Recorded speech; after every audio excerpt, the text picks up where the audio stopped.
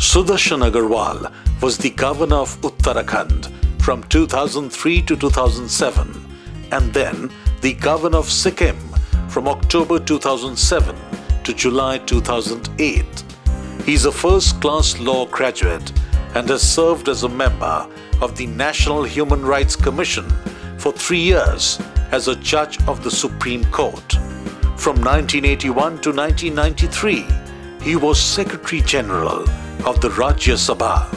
Being a trustee of the Rotary Service to Humanity Awards Trust and the Rotary Manav Seva Award Trust, he has campaigned vigorously to remove corruption from public life.